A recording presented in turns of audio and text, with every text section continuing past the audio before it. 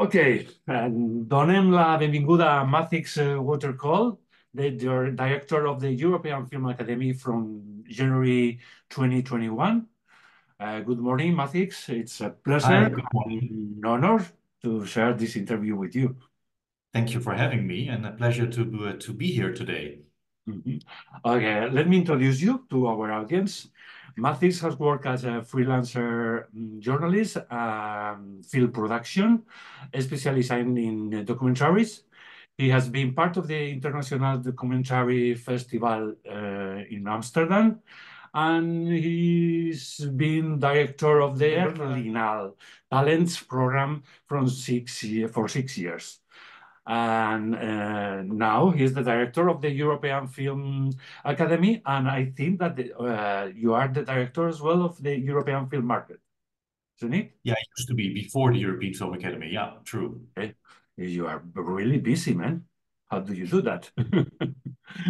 Yeah, I mean, I love film, so working in different things in film has been a pleasure, to be honest. Yeah. Oh, that's really nice. Really nice. Okay, the Academy organized the European Film Awards and also is linked to the Lux Awards. But perhaps it's not so well known to the general public. Matthijs, can you briefly telling us or explaining us what's the function of the European Film Academy? Yeah. So the European Film Academy is an organization that exists 35 years, and it was founded by filmmakers in the late 80s that thought that European cinema needed an institution that would protect and step up and help European cinema to become more visible. Mhm. 35 years ago, we lived in a world in which people were afraid that television would take over from cinemas. Now we live in a world in which we are all afraid that AI and streamers will take over from cinema. So not much has changed. What Mhm. has changed is that the European Film Academy started with 40 filmmakers that were members. And in the meantime, we have 4,600 members all over Europe, well-known filmmakers, but also filmmakers that are we call everybody a filmmaker who works in film. So this ranges from film journalists to film editors and actors and screenwriters. So basically everybody who is working in European film. And we still do the same as in the beginning on a larger scale, of course, which is celebrating European film. We give the European Film Awards every year. We give other awards every year in partnership, for example, the Lux Award. But we also do projects, for example, film education for young people who are interested in European film. We organize events and festivals, and we do all year round actually activities in 52 countries in Europe that focus on the promotion of European film for European audiences. So we're busy all year round, so to say. And the Lux Award is one of those projects. Yeah. Mhm. Very nice task. So, what do you think that is the greatest achievement that the Lux Awards and the European Film Awards have achieved? Yeah, I mean, the Lux Awards are a prize that we give together with the European Parliament and the European Commission and Europa Cinemas. Mhm. And it is a film that is picked by a committee every year. This year, they picked 5 nominated films that are being screened in all the EU countries, and they're subtitled in all the official EU languages. So that means that these films have a big visibility in cinemas. Mhm. And it's great for the films as well because in all these subtitles, you can imagine they can really work and reach audiences much better. Mhm. Um, the award ceremony is in April this year in Brussels. Mhm. All the 5 films will have a chance to win the Lux Award. The European Film Awards is a different kind of award because that's really organized only by the European Film Academy. And we organize this in December every year. This year it's going to be in Lucerne in Switzerland. But the Lux Award, but also the European Film Awards do the same. We basically give European films the chance to be seen by much more people, promote them, and to really make sure that the filmmakers benefit from it, that they can speak to audiences, that they can have a higher visibility, whether it is in cinemas or in other platforms that we work with. So both awards help with the aim of the European Film Academy with the partners that we work with. Mhm. Okay, and what do you think, Matthijs, that is that the Lux Awards are so important? Well, I think they're important because they're really about what the audience thinks about European films. You know, the European Film Awards are given by the members of the European Film Academy. But if you're not a member from the Academy, you cannot vote for the winners. And that's the difference with the Lux Award because it's really an award where everybody who lives in Europe can vote for. It's an audience award. And that means that in principle, all the 500 million Europeans can basically watch the films and say, well, I think that this film should win. And that's, of course, a big difference and also a big chance. And I think in the end, and every filmmaker, I'm not a filmmaker, I used to work as a producer, but I'm not a director of films. But I think every director of a film is very interested in seeing what the audience thinks about the film. So that is what makes the Lux Film Award very special. And that's why we also work together with the Parliament, because the Parliament of the European Union, the European Parliament, is of course also voted for by the people who live and work in Europe, the audience, so to say. So we work together with them, and the parliamentarians and the audience can give their vote for the European Lux Award in April. Very nice task. Matthijs, have you already seen the 5 nominees for the Lux Awards? Absolutely, yeah, I've seen them. They were also all in the selection of the European Film Academy last year. Most of them were also nominated for a European Film Award, and some of them have won European Film Awards. If I look, for example, at the titles of this year, the film Smoke Sauna Sisterhood won European documentary last year. But also the other documentary in the lineup of the Lux Award this year, which is On the Adamant, the French documentary, was nominated. And the other three films were nominated as well. So The Teacher's Lounge, Falling Leaves, and of course the Spanish film 20,000 Species of Bees. And I must say, I'm very proud of the selection this year for the Lux Award because I think each and every one of them, they're very different films from very different parts of Europe.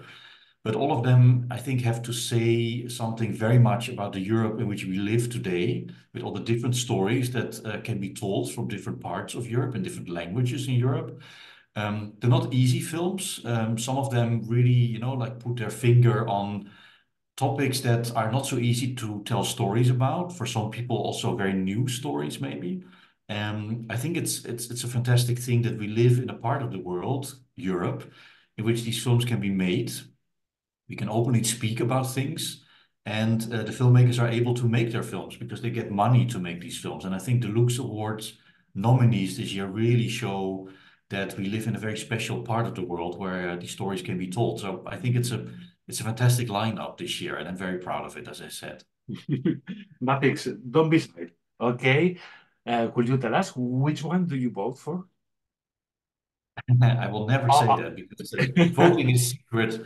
Voting is secret, but I would say that the 5 films, I mean, I can say something briefly about each film and why I thought they were so specific, if that's okay for you. That's perfect. I think, and I know that tonight we will have the screening of On the Adamant, so I'll mention that as the last one.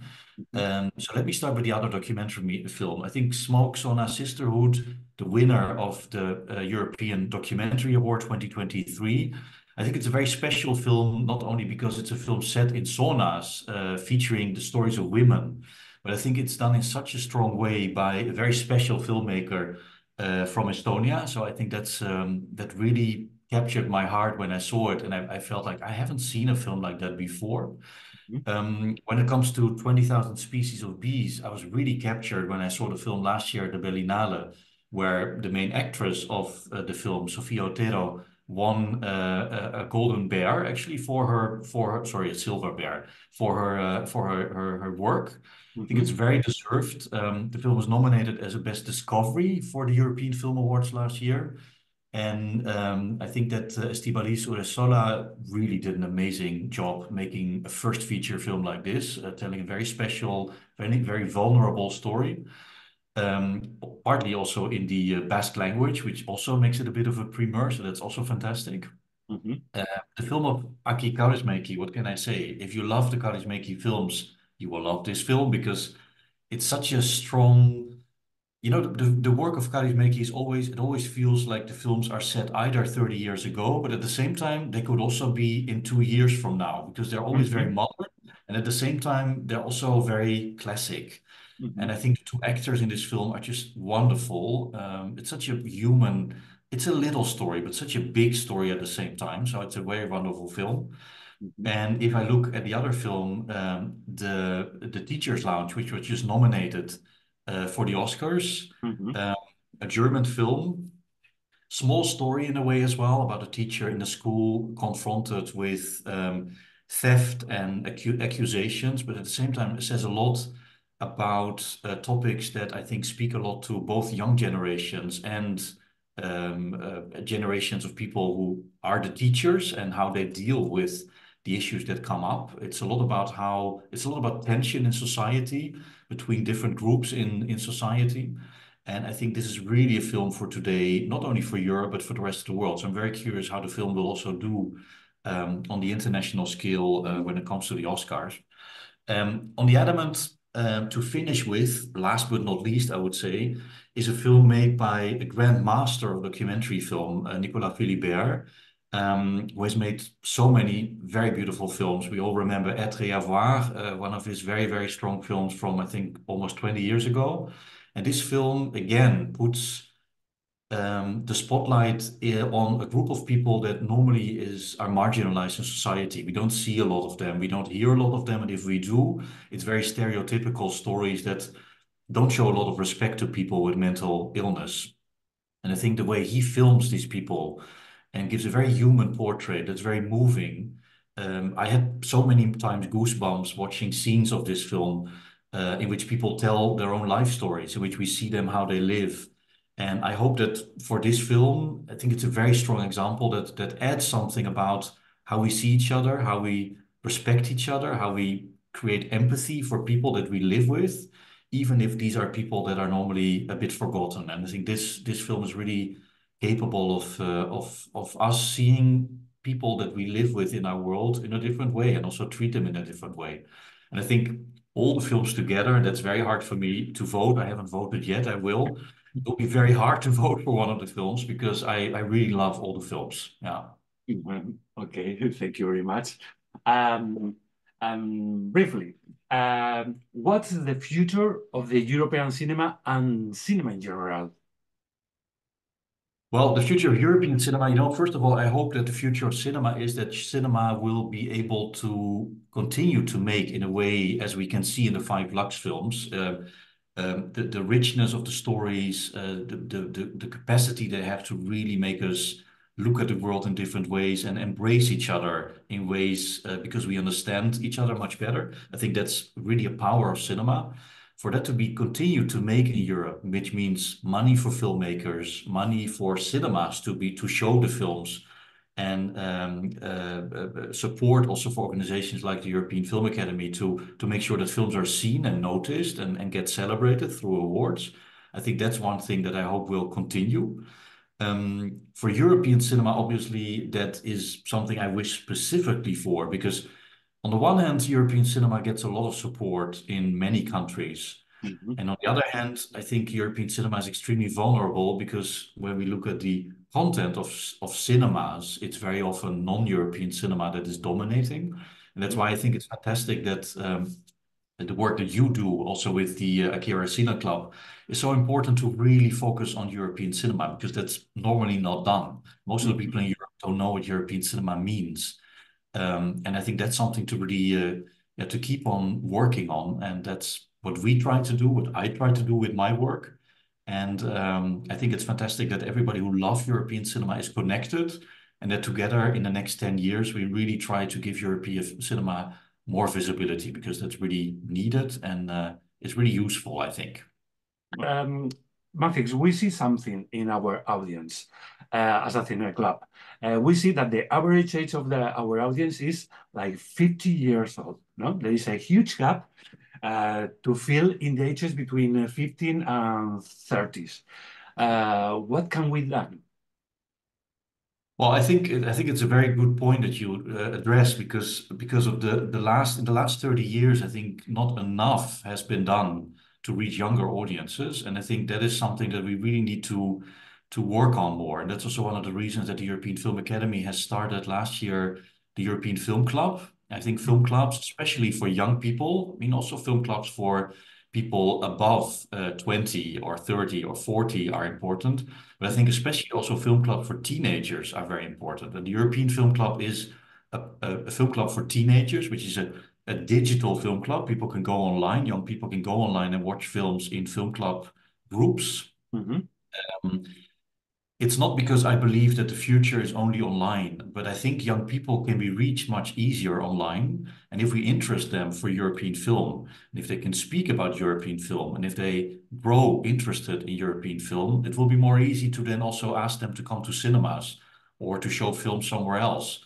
And I think the European Film Club will help us in the next years to reach young people all over Europe much more. And to make European cinema for them interesting again. Because I believe that if you, at a young age, discover something and learn to love something, it's much easier to keep loving something in the rest of your life. And it's much more difficult to convince people in their 40s to say, hey, you missed European cinema for 4 decades in your life, but maybe you should discover it now. I